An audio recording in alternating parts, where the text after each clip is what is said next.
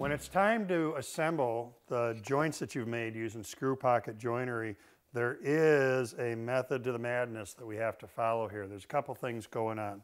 One is you do want to make sure that you're using the right screws for the job. So a couple things here. They're specifically screw pocket screws. They've got some attributes that make them screw pocket screws. Additionally, you want to make sure they're the right length because these screw pockets run at an angle, and it's possible if the screws are too long for them to exit on the face of the adjoining piece.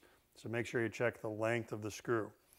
Now, as far as my screw collection or selection goes, in this case I'm putting red oak together. That's a hardwood, so I'm using fine threaded screws.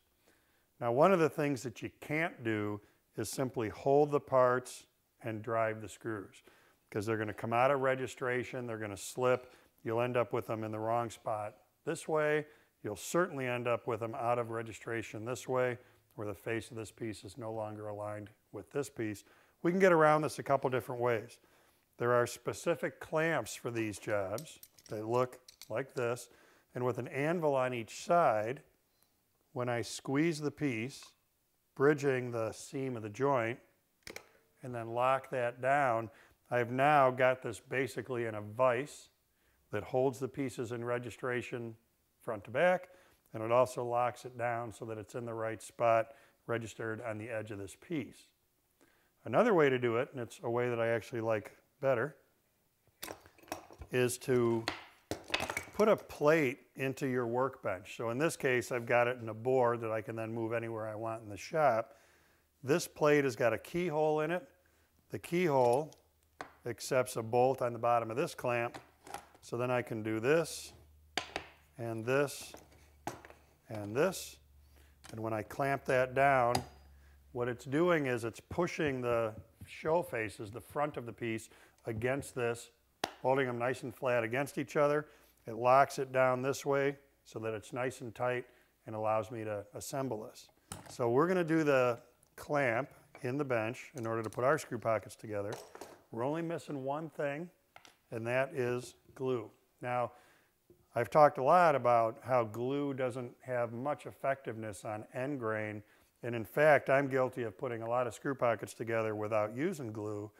And then I was working at my friend's shop. My friend Charlie has a cabinet shop, putting together face frames in his place, and he yelled at me for not using glue and said, "We always put our face frames together with glue." So I did, even though I figured he was nuts for doing so. And at one of the face frames I assembled, I put the rail in the wrong spot. And I had to come back later and move it. So I took the screws out, and even though only about 10 minutes had gone by, when I went to move that rail, there was a significant bond between the two pieces. In fact, such that when I took the rail off, it took some of the edge grain out of the adjoining piece. So even on that end grain, the glue did a really good job of holding. So ever since, thanks to Charlie, who I thought was wrong, I've been putting glue into my screw pocket joints. So what I've done now is I've got the glue in there. I've got it where I want it to go. Push down the clamp.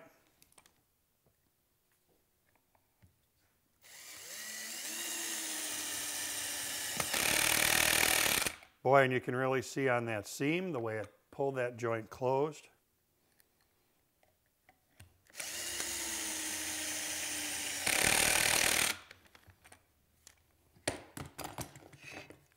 And when we're done, got a great looking joint there. So the refresh on this is make sure you're using the right screws. Make sure that you do use glue in the joint.